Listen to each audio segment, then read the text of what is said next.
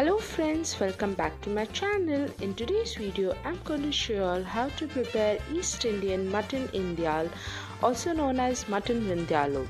So without any further ado, let's get started. For this recipe, you'll need: in a vessel, take 15 Kashmiri chilies and 6 to 7 Madras chilies to add a little bit of spice and soak it in half cup of warm water.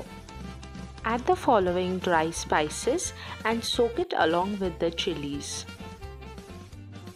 Let the chilies and the dried whole spices soak for around 15 to 20 minutes. Here I am adding half cup of vinegar, but you can add vinegar according to your taste. Now using a mixie, grind the chilies and the spices into a fine paste.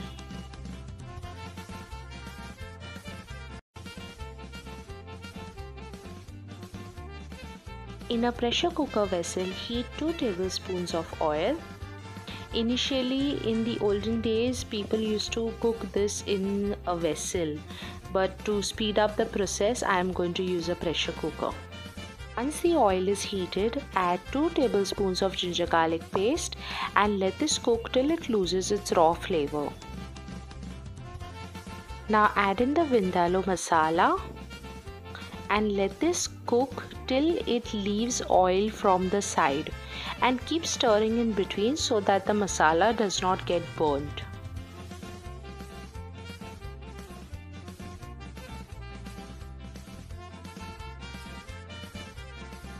Add in 1 teaspoon of cumin powder and half teaspoon of turmeric powder.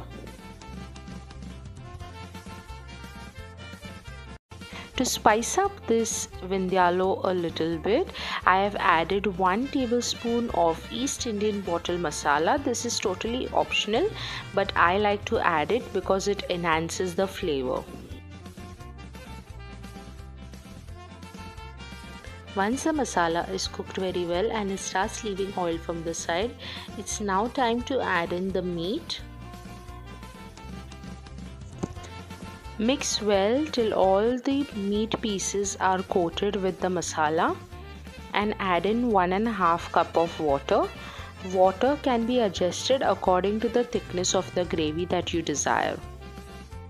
Add in salt according to your taste and cover with its pressure cooker lid and let this cook till the meat is completely well done. Indyal or vindaloo as you call it is mainly cooked during the East Indian weddings.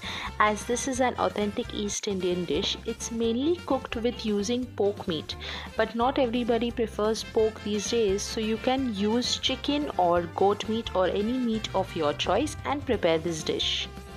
And friends, East Indian mutton vindaloo is ready to be served.